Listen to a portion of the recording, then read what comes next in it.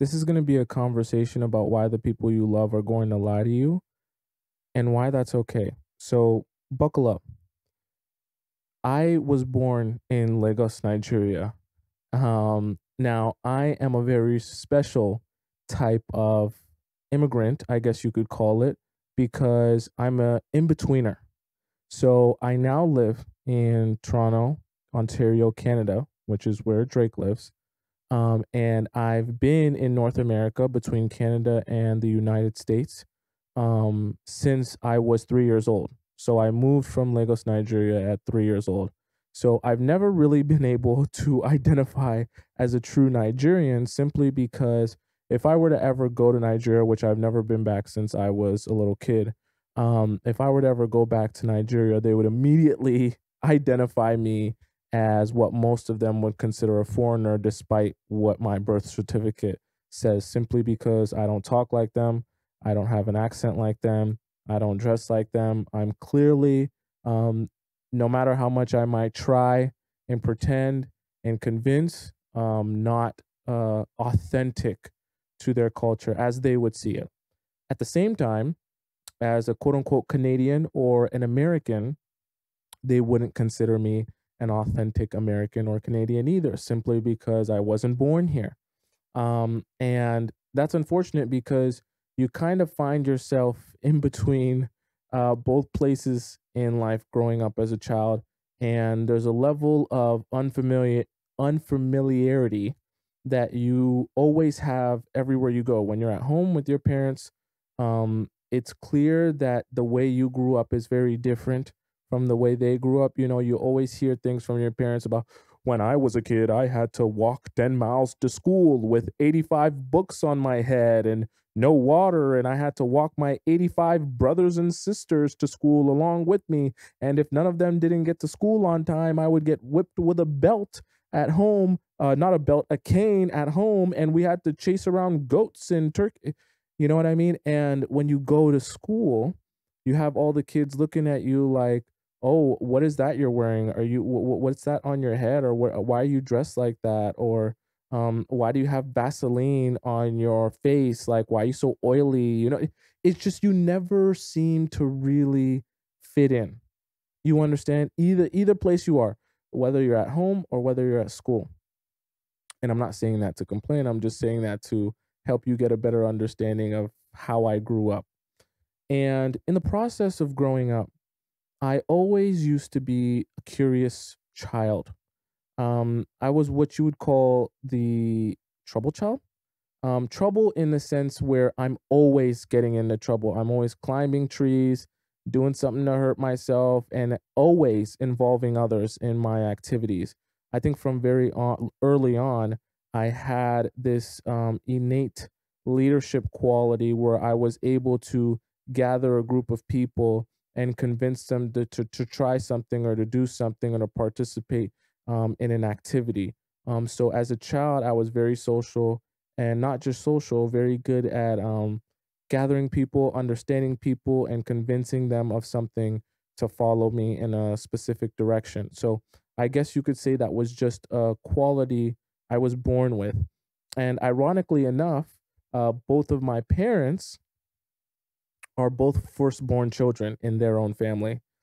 So my middle name is Omorodion, spelled uh O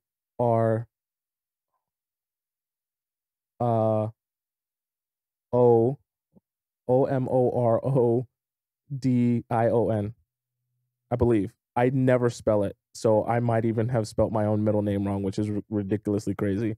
I never spell it, I never write it out, I never type it out. But that's my middle name, and the pronunciation of Amor is firstborn of firstborns. Okay, so it's kind of like a perfect title for me, but I think it also speaks to how the way my parents named me was, in a sense, a manifestation of who I became. And there is a level of spirituality to it, and we're gonna get into some spiritual stuff. Don't worry, it gets really deep. And I think that also manifested itself in many different ways in my life. As I mentioned before, being a leader of children at when I was younger, and then eventually growing to be just a very independent thinker. You understand what I mean? And never just going about life without thinking of the how and why. I was always a how and why child. Whenever someone would say, "This is how we do things, this is how we operate, this is how we live our life, this is how we get things done," I was always the child and then the teenager and then eventually the adult that is constantly asking how and why. I find it very hard to just accept that this is how things have always been done. This is how things will continue to be done, and everyone should just fall in line and shut up and not ask questions, right? I don't mind following instructions, but I've always been someone that wants to know, why are we doing it this way? Why don't we do it a different way? Right? Who chose this? Who decided on this? Who's leading this? Who's operating this? I always want to know the behind the scenes, how it gets done, the intricate details. That's been my personality. And the reason I give you that backstory of my personality as a child and who I've always been since birth is it will come into play in a lot of what I discuss about my relationships, and not just my relationships with romantic partners, but my relationships with my family as well. And it's very interesting because when you're growing up, even as you grow past a child and you begin to understand things a little bit better, you see things. And it's so crazy being an adult and then looking back on your life as a child. It You are provided with so much more context and understanding of the things that you're seeing because you're an adult that you weren't able to quite grasp or understand when you were a child. And you're as the memories hit you, you're able to see things in a completely different light. And even sometimes things that you never imagined were wrong or bad, um, or thought of at all. You look back on them as an adult and you're like, whoa, that was messed up what I went through, or whoa, that was crazy what I went through, or whoa, that was crazy what I experienced, or I saw, or I did, right? As a child, because as a child, you have your innocence and you don't quite really understand how the world really works. And that's the most interesting part about this conversation, is and the story is that the process of understanding how the world really works and who people really are is a beautiful thing.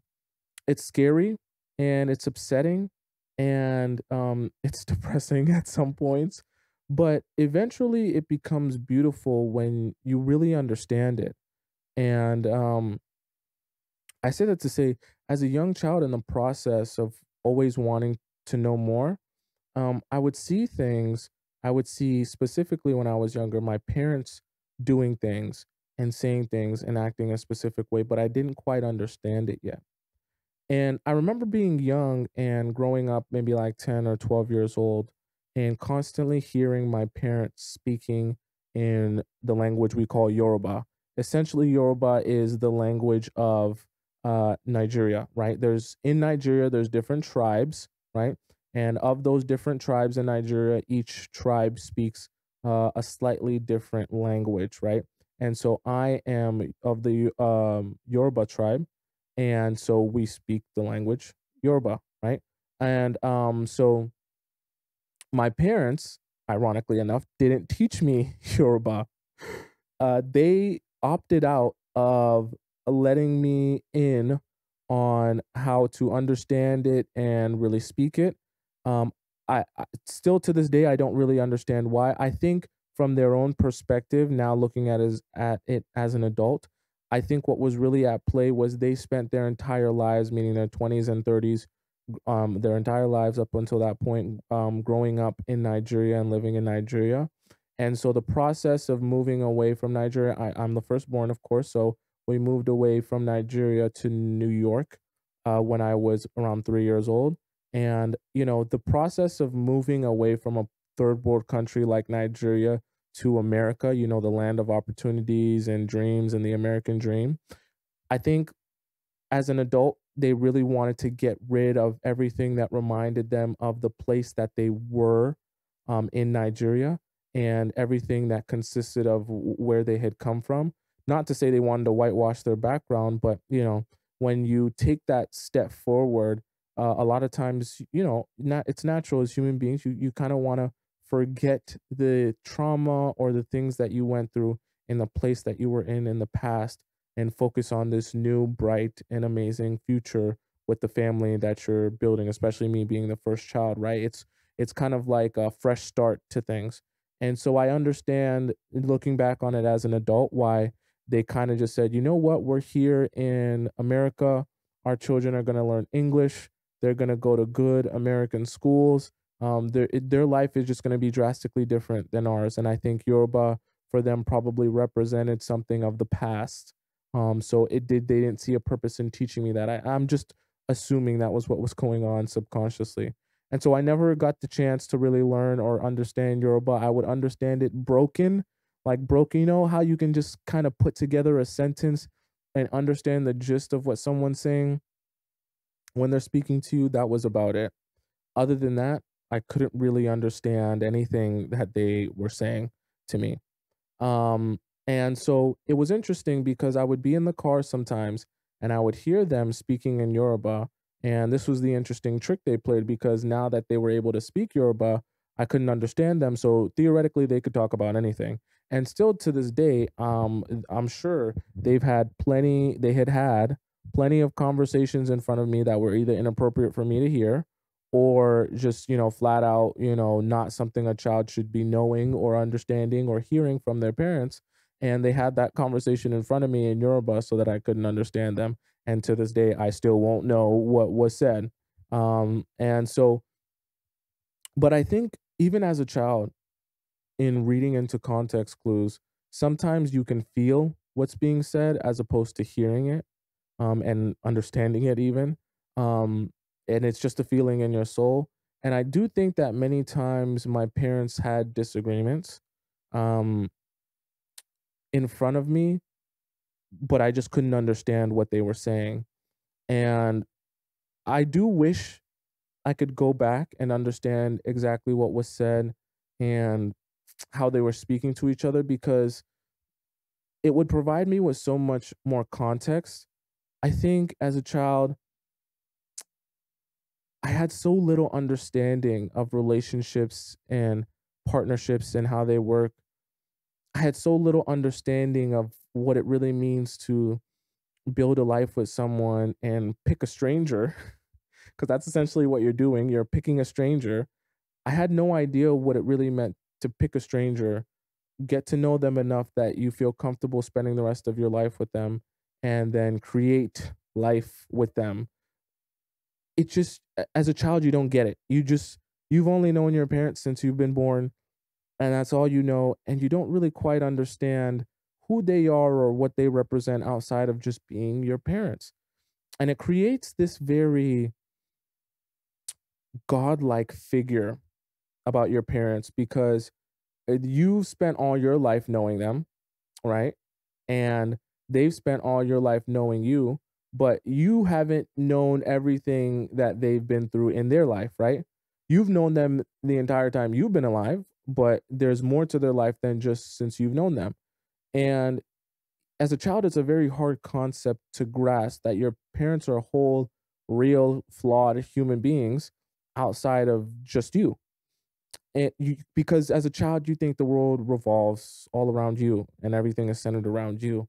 And I think the process of me escaping that innocence of thinking that, like, my parents are god-like figures that don't make mistakes, was a very pivotal point in my life. Because when I was younger, as let's say 12, 13-ish, 14-ish, my dad was a pastor, right? We've lived in three distinct places.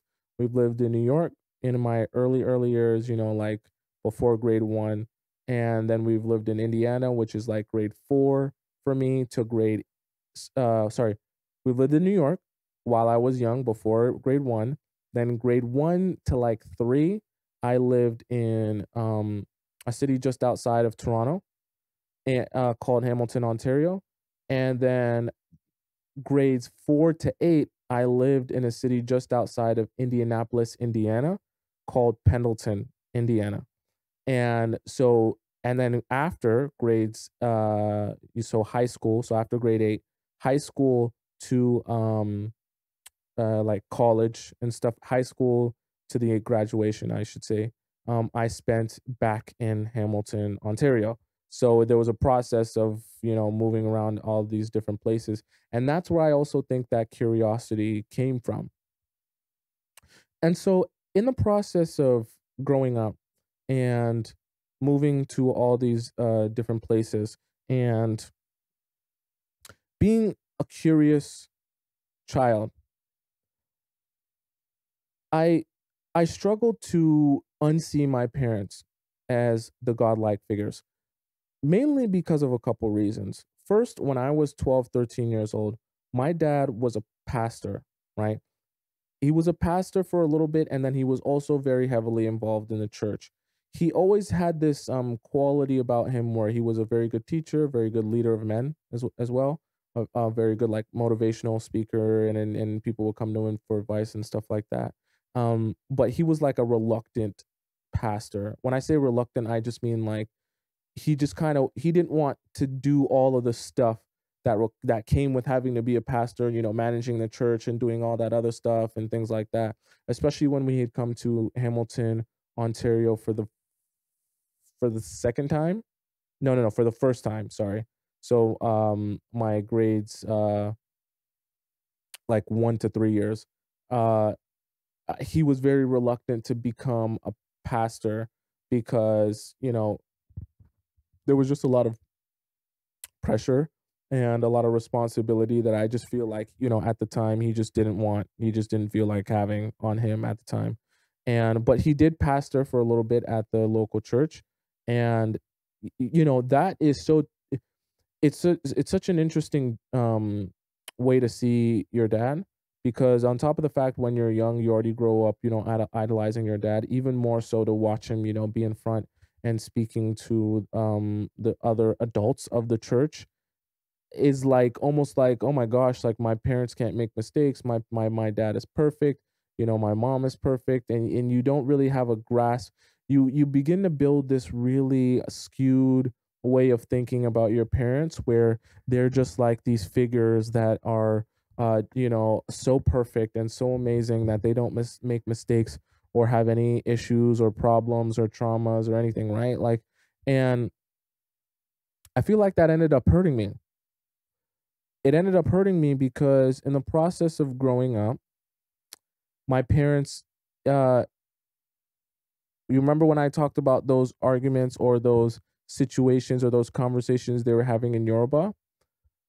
It turns out that they had a lot more issues in their relationship and with each other than I ever was able to understand as a child.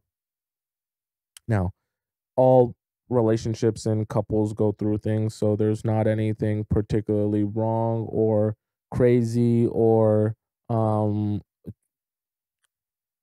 unbelievable about that. But what I will say is I think because of the church background, because my dad was working as a pastor part-time, because I couldn't really even understand my parents when they were disagreeing or arguing. I think it led me to believe that um they were like saints. And as a child it's good, but as you grow up and you understand more and you see more, it becomes devastating. And after my grade 11th grade year, I started really understanding things better that were going on in my parents' relationship and seeing them disagree. And there was one particular disagreement that they had that set the relationship on fire. I'll just say it like that. When I say set the relationship on fire for my dad, it became a situation where he felt so disrespected, right? And that's his own perspective. He felt so disrespected that he was not going to, he was done with the relationship. He was done with the marriage. He was done with everything that went on. Now, I'll just say this for reference, okay? Just in case any of your minds go in a particular place. My mom didn't cheat on him. It wasn't that. My mother made a decision um financially, and a purchase financially that he did not agree with, to the point where he felt disrespected, and rightfully so. He has the right to feel disrespected. So he left, right? And when I say he left, I mean, he at the time he was working. At the time we were living in Hamilton, Ontario, because remember, this is high school. So at the time we were living in Hamilton, Ontario, I was just, getting ready to graduate high school, and he was working in the States. I believe at that time he was working in Wisconsin. He has multiple different jobs. He's an engineer, okay? So I think at the time he was working in Wisconsin. And so I guess his plan was just, I'm working in the States right now. I don't have any particular I'm upset with the relationship, and I don't have anything else to say or do in this relationship. So I'm just gonna reside in the States where I've been, and I have no reason to come back and, check in on what's going on there. Not that I can't speak for him and say that he didn't want to see his children. I have a little brother as well. But I just don't think that at that point he was ready to see my mother and have a conversation with my mother, which is perfectly fine. They're adults. But I do think at that time, that really was the period where, because of the absence of my father, I was forced to ask a lot of questions, and I was forced to be a lot more curious, and I was forced to try to gain a much better understanding of what was going on and why these things were happening. Because obviously, when you're a child and you're used to growing up with both of your parents there and seeing them every day, and now you go into a situation where not only is my dad not there every day, but also you're seeing the emotions on your mom. I remember I would come back from school some days, and my mom would be laying on the couch just in the dark crying. I remember how depressed she was for a long period of time. I remember how hard her life was, financially, emotionally, physically, mentally, every spiritually, all of that, for quite some years after my dad left. Because um, at least from what I understand, he kind of just up and left, and for at least a span of 6 to 8 months, he had no contact with my mother. Mind you, they're not dating, they're not in a talking stage, right? They're married with children and been married for years. So to have no contact for months with the person you're still married to is tough on the person you're still married to. So for many reasons, and on top of having to manage us and deal with us still and keep us happy and keep us well and fed, I understand it was very tough on my mom. And that's not to say, I don't understand what my dad went through, but at that time, it was an eye opener, because my parents were finally forced to sit down and talk to me about issues they were having with themselves, and issues they were having in their relationship, and issues they were having with each other. And it was a shell shock. I'll be honest with you. It was a shell shock, because up until that point I had never had any serious relationship, and I had never been with a partner in a serious capacity where I ever got the chance to understand how people really are, and how people are flawed, and how dealing with people is not always rainbows and sunshines. Um, and relationships are a lot more than just the surface happiness that you see on TV or you see in movies. Um, there's so much more to it. And I remember my I remember being so angry with my dad, because remember how I said, he was a pastor, and I would have so much reverence for him, and look up to him so much because of what he did, and how not just I looked up to him, but how other people looked up to him. And on top of that, being the firstborn child, so you already feel the firstborn child and being a son, so you automatically feel that pressure of, living up to your dad, and you automatically feel like you're the young lion that's meant to go out and conquer the world. It was a very devastating and frustrating feeling to really realize that my dad was human. And it sounds strange, I know, because you're probably like, "Well, all dads are human, and whoa, your life sucks because you realize your dad is human." But I just say that to say, as a child, you don't know, right? As a child, you don't understand. As a child, you don't get it, right? You just see your dad as your dad, the amazing man. You don't really see him for his problems or his fears or his insecurities or his issues or his traumas. You just see him as this perfect person, and even more so because he was working as a pastor and so involved in the church. And so that was a really frustrating time in my life. And I just remember being in like 11th and 12th grade, and I remember waking up every day with so much anger inside me. So I, I just remember it weighing me down like a ton of bricks. I remember, what it felt like to come home from school and see my mom crying, and just the feeling that you get is really undescribable, because you know why your mom's crying, you know the situation, you understand it better, and there's still really nothing you can do about it. And then on top of that, also knowing that as, his child, it's like, well, why doesn't he care enough to come and see me? Why doesn't he care enough to speak to me? Why is he avoiding his family? Why is he this? Why is he that? And not really understanding, and then kind of blaming yourself. I just remember having so much anger inside me. I couldn't breathe. And I remember how difficult it would be to have a conversation with him. I would have so many questions, and I would just get so upset. I wasn't I wasn't able to develop right. I remember I had so much anger, I would take it, and I was like, I couldn't bear the amount of anger I was carrying around with me anymore. So at the time I was playing football, and obviously in the process of playing football, you're gonna work out. And so I remember working out every day. I would be in the gym. I would even come to the gym earlier before like I was in high school. So before school opened, I would come earlier so I could work out beforehand. And I remember, every time I wanted to get that good set out, that last couple reps, I would channel that anger that I had towards my dad to get the last couple of reps up, or to get the last set in. And looking back on it, I dealt with it how I felt that I needed to deal with it at the time. But looking back on it, it was so unsustainable to walk around with that much anger in me on a daily basis. I really literally had to channel it into something.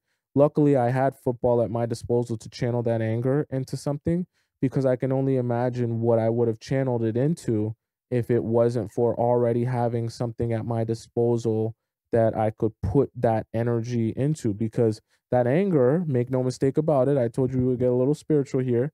That anger is energy. And so at the time, when you're younger, you don't really understand that, and you also don't really understand how to channel that energy, especially all of that negative energy. And I remember being so angry that one day, um you know my dad called, and he was trying to speak to, I forget if he was trying to speak to me or my mom or something like that. And I think he was speaking to my mom first, and I could just see that she was upset about something, or they were arguing about something. And I remember my brother being in the room and my mom being there as well. And I think she was trying to hand the phone to us or whatever. And I just kind of took the phone from her, and I said to him, "We don't effing care about you anymore. You should just leave us the F alone, and get the F off of out of our life," along those words. And I hung up the phone. And you have to understand, I know for the average white person or non-immigrant, that might seem like, well, you just told your dad to F off, no big deal. Maybe a couple weeks grounding, no big deal, nothing crazy. But for an immigrant, I'm sure, especially a Nigerian, I'm sure you can imagine how insane that is to take the phone and tell your dad to F off and get the F out of your life and, all that stuff, cursing him out and stuff like that. And I remember at the time I did it, I felt empowered, but I also remember being so taken control of by the anger that I had that I could actually physically feel myself spiraling out of control. And it was at that point I started to realize that, if I don't let go of my anger, I'm never going to be able to live my life. Um and I think for after that time, me and my father didn't speak for probably 8 months or so. It was quite a while. We didn't speak. We didn't speak on the phone. We didn't text. We didn't contact each other at all. And I think eventually I apologized, not even because I wanted to apologize, but I think because my mom had recommended me apologize, and we had talked about it a couple times, because she wasn't at the end of the day, whether we she was not with my dad or whether she was with my dad, she's still a Nigerian mom, and she did not appreciate me disrespecting my father, understandably. So we had a conversation about that, and I apologized and things like that. But I still think that I was still carrying so much anger. I wasn't really apologizing because I wanted to apologize or I felt bad. I was more apologizing because my mom was upset with me, and because she was upset with me, I wanted to make her happy by apologizing. But I think what ended up happening after a while is I eventually I remember this is something so interesting that my dad said at the time. Um, we were sitting in a Mandarin. I don't know if you've ever been to a Mandarin restaurant. It's like a buffet, just a Chinese restaurant. It's like a buffet. And we're sitting in the Mandarin, and he was like, there's some things I can tell you that I know you'll have questions of, but there's some things that even if I told you, you wouldn't understand until you're in your own relationship and you become, a full blown adult and you have your own relationships. So it would be pointless for me to tell you because you wouldn't even get it. And at the time, I'm like in 11th grade. So I'm like, whatever, dad. You're probably just, spewing a bunch of stuff just to make yourself seem better. And then I actually got into my own relationships, my own serious long-term relationships. And I remember having I remember having a fight with my first girlfriend that I started dating when I was in JUCO, junior college. So when I was like around 19. And I remember thinking to myself, our relationship is nothing like I imagined a relationship to be. There's so much more deception and lying and manipulation. And I don't even mean that in a sense of like lying and manipulation, like, oh, you know, you're lying to me because you're cheating on me, or you're lying to me because you're sleeping with another man. Like, I even mean like the white lies and the way someone will manipulate your emotions to get what they want from you. And I remember going through that and having arguments and going back and forth with my first girlfriend and just kind of being like, you know what? I kind of get it now. I get what I have a little bit of a more of an understanding of what it's like to go through a relationship. But I also understand more about how people work. And what I mean by that is part of what helped me let go of the anger was the realization that as I was in these relationships, right, these serious relationships as an adult, right, growing up and experiencing, not just one relationship, and I experienced another and then another. Um, Having the understanding that, like, even the people you love are going to lie to you. And there is um there's like a thought that you grow up with as you watch TV shows and movies, where you feel like true love is this magical thing where you see someone, you meet someone, you realize how amazing they are, you fall in love, and you live happily ever after. And the implied part about the happily ever after is that you never have any issues and everyone treats the other person how they're supposed to be treated. The reality of that is that's never how it actually is. People don't treat you all the time how you deserve to be treated. People lie to you, they deceive you, they manipulate you, they do things to you, they do things behind your back, they say things behind your back. They serve their own interests. And that was my biggest realization as I got into my own serious relationships. I began to realize that everyone, including my family members, including my loved ones, including the people I'm romantic with, are there to serve their own interest. Now, when I first say that, you might think, "Wow, that's such a dark way to think about life. That's such a horrible way to think about life." But in reality, it was amazing. It was amazing. It was discovering that everyone around me is there to serve their own interests actually gave me the perspective I needed to forgive my dad. And I'll say it like this, because that realization, right, really gave me a holistic understanding of my fit into the world.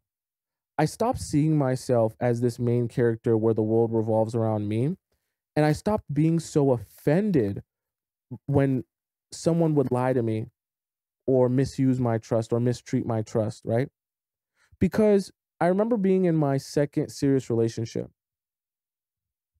and she did something at the time, and I asked her about it and she lied about it. And even at the time when she lied about it, I remember asking her about, did this happen? Did that happen? And even her answer didn't make me feel um like I could trust it. It didn't make me feel like she was telling me the truth, because there was a lot of gaps in her story and the way she was explaining things. On top of that, other people were telling me other things. So I remember during that time when I wasn't able to get clear answers from her, and this is the girl I was dating, I remember going on a wild goose chase, like a crazy goose chase, trying to be Sherlock Holmes, solving this clue, solving that clue, asking this person about the situation as they experienced it with her, asking this person about the situation from a different perspective as they experienced it with her, asking this person who wasn't involved in the situation but know something about someone who was involved in the situation and what they heard from that person, asking someone else who came across her at exactly 3:33 p.m. as the situation was about to happen, just before it was about to happen, to see what they say about this and what that person says about this and this and that and this and that and this and that. And I was just obsessed, obsessed with trying to figure out the truth, right? Because I couldn't, at the time, I couldn't fathom the idea, especially in my second relationship. The second relationship was the one that really helped me realize I couldn't fathom the idea that the person I loved so much and the person I trusted so much and the person I cared for so much, and at the time, the person I spent the most time with, would s- actually lie to me, purposely deceive me, and keep things from me. Not just one thing, but multiple things. And I remember that feeling burning inside me so much that I couldn't think about anything else but trying to find the truth. Because I wanted to believe that she wouldn't lie to me or deceive me and she would tell me the truth, but I had to confirm it. I also had to know if she was lying to me, I had to know why she was lying. right? It wasn't enough for me to just accept, you know what, you're lying and this isn't right for me and I should leave this relationship. I had to stay in the relationship and figure out all the context clues I possibly could to understand why she was lying to me about this situation, right? And that was a sobering experience because it did two things. I'm talking about my second serious relationship, my second girlfriend. It did two things. It taught me a lot about what it's like to be a man in a relationship with a woman. Not that all women lie or anything like that, but just, having a better understanding of the relationship dynamics. It also taught me that there is a certain level of responsibility you have to yourself to only try and control what you can control. Because the reality of it is, the amount of time and effort that you spend chasing people around to figure out the truth is pointless.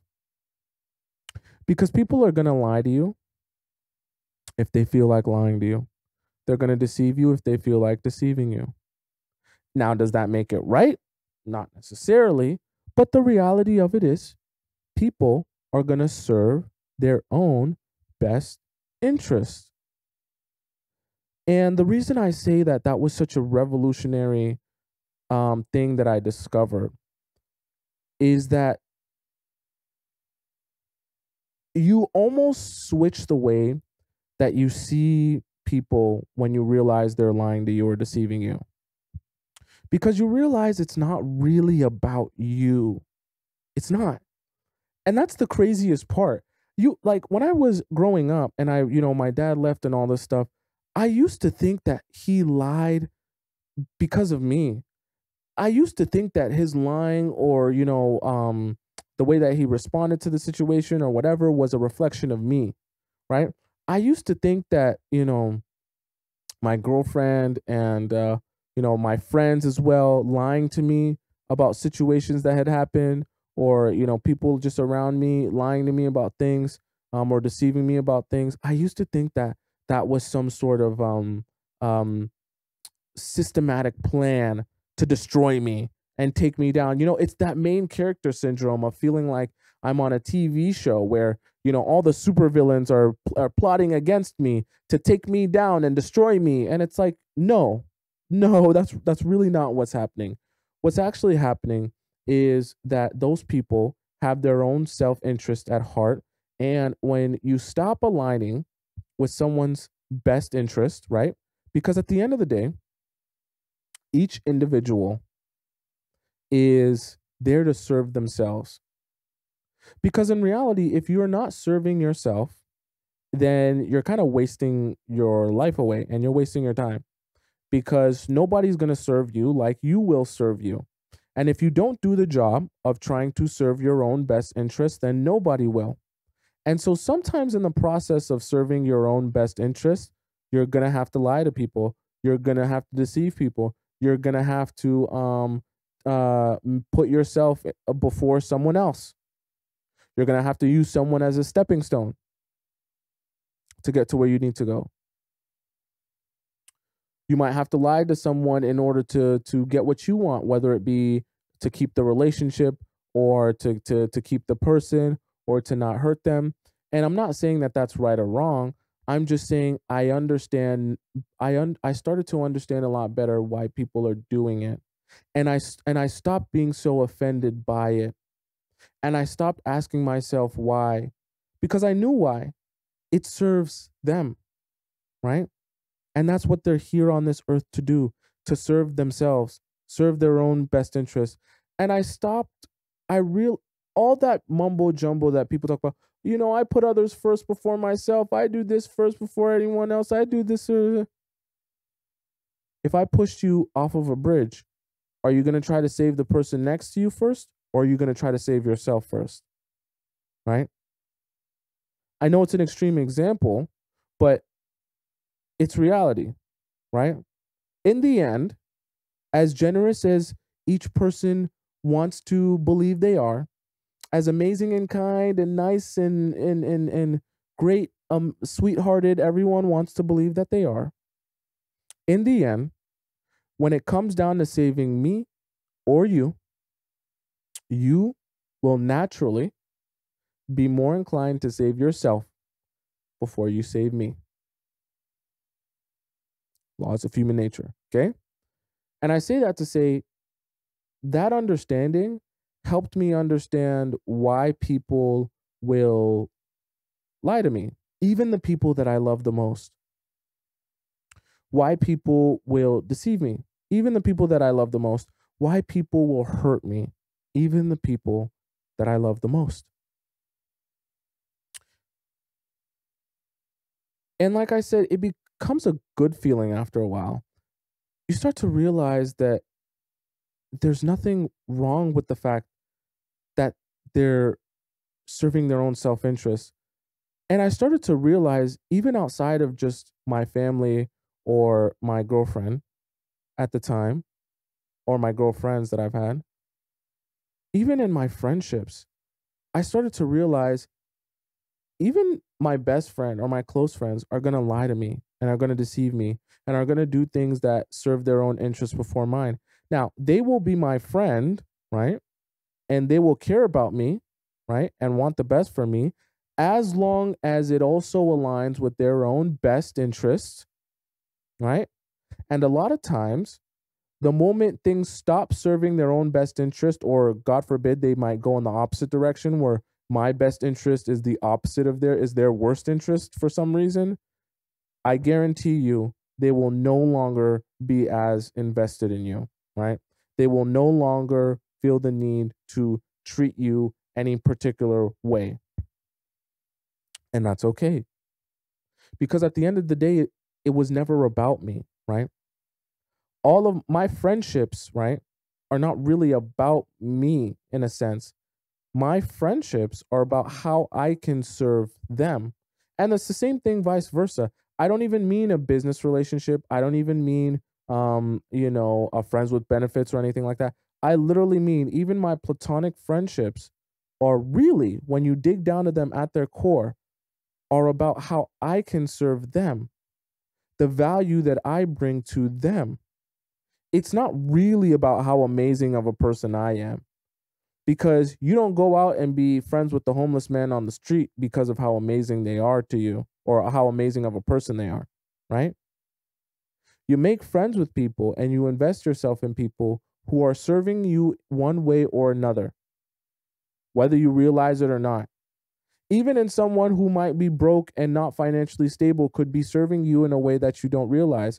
You could have someone, you could hang out with the homeless man in the street, but because you feel that genuine company and connection and someone that will spend time with you and quality time with you, you're getting something from that. It's not about that person. It's really about you. And so I say that to say we are all selfish in our own way. We are all selfish about life and about ourselves. And that's okay. That selfishness will lead people to lie to you. That selfishness will lead people to manipulate you sometimes, will lead people to hurt you sometimes. But that's okay. That's actually a good thing, right? And it's a good thing because as you realize that people are most self interested in themselves, you realize that life is really all just about perspective. And each of us are walking around in this super beautiful way, feeling like this entire painting, this world, these people around us are all focused on us as an individual. And the we all walk around feeling like we're the most important person because we've spent the most time with ourselves. And what I find so beautiful about it, what I find so beautiful about the self interest is that it's a function of your perspective. And in a very magical way, we're never able to gain more perspective than just our own. And so, in the weirdest way, we're stuck in this constant cycle of only ever seeing things one way, no matter how hard we try, only ever being truly invested in one person, no matter how much we try. And even the love we do give is unconditionally conditional because at the end of the day, we're all an individual. That's not to say you won't care about things as much or even more than yourself. You know, like if you give birth to a child, that's not to say you wouldn't run into a burning building to save that child. But at the end of the day, even your own child, you'll never truly know what it's like to be them. You'll never truly have enough perspective to know everything that they've been through, and vice versa. Even though you gave that child life, you'll never truly be as invested in that child as you are in yourself, simply because you're not that child. Do you understand what I'm saying? And there's a really weird aspect to perspective that I find super interesting in the mind and the soul as one individual. Because no matter the love, no matter the connection, no matter the individual, no matter the romance, I'm still going to love me and care about me and think about me just as much, if not more, than I think about anyone else. And even when I have a child, I still spent, you know, the first 20 years of my life thinking about me, worrying about me.